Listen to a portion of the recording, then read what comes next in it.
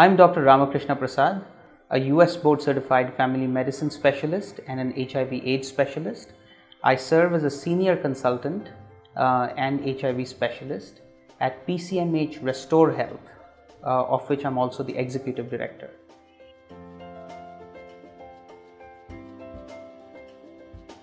The question that has been asked to me is, what is pre-exposure prophylaxis for HIV, and then what is post-exposure prophylaxis for HIV? These are very important questions. Let's talk about each of these one by one.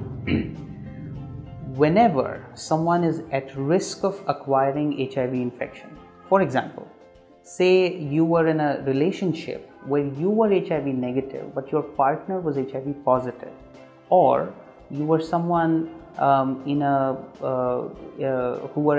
was at risk of either having multiple sexual partners or at risk of acquiring HIV infection from people who were unknown to you.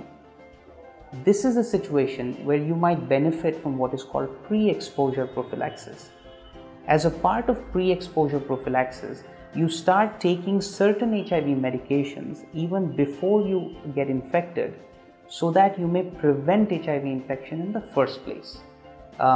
This is a fairly revolutionary idea which has been available only for the last 4 to 5 years. And one must keep in mind that there's a method to prescribing pre-exposure prophylaxis which involves detailed counseling, wherein a person's risk profile, risk factors need to be understood. One also needs to make sure that the person has not been already infected, because starting these medications in someone who might already be infected puts them at risk of developing resistance.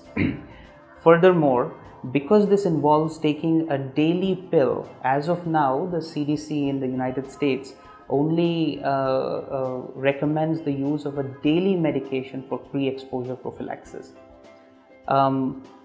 As a person or a patient, one needs to be ready for this and to understand the different risks and benefits that accrue from starting pre-exposure prophylaxis.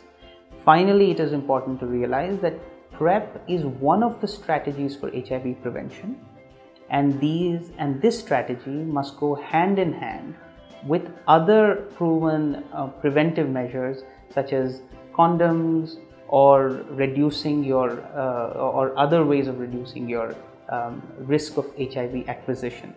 If you're interested in PrEP, my advice to you would be to go speak with an HIV specialist who has experience in this to discuss the risks and benefits, and then take an informed decision. The second part of the question was, what is post-exposure prophylaxis? This is something I urge all of you, everyone should be aware of post-exposure prophylaxis against HIV.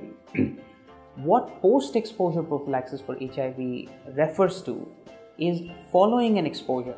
For example, if you had unprotected sex with someone and you're concerned that you might have been exposed to HIV, the HIV virus, or say you were a healthcare professional or you went to a hospital and you had a needle stick injury, or there was a splash of blood or fluids from a patient into your eye, and you want to know, what can I do at this time to reduce my risk or prevent myself from getting HIV infection?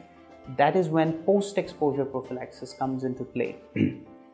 Post-exposure prophylaxis involves giving a combination of typically 3 medications against HIV within a period of 72 hours. Once again, the sooner after exposure you start post-exposure prophylaxis medications, the better.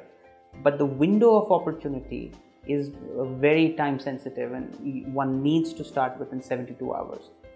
Then one dramatically reduces one's risk of acquiring HIV infection even after an exposure. A few things need to be kept in mind. Number one is that before starting post-exposure prophylaxis, one needs to make sure that the person is not already infected. So there's a baseline HIV test that needs to be done. Secondly, This is also an opportunity to test for other blood-borne pathogens such as hepatitis B and hepatitis C. And once these medications are started, it's important to know what kind of side effects to expect. The typical duration of post-exposure prophylaxis is 28 days. The most commonly prescribed combinations all over the world today involve a medication called tenofovir, another medication called emtricitabine, and a medication called raltegravir or dolutegravir. Of course, other combinations are also possible to use. There are certain medications which are best avoided.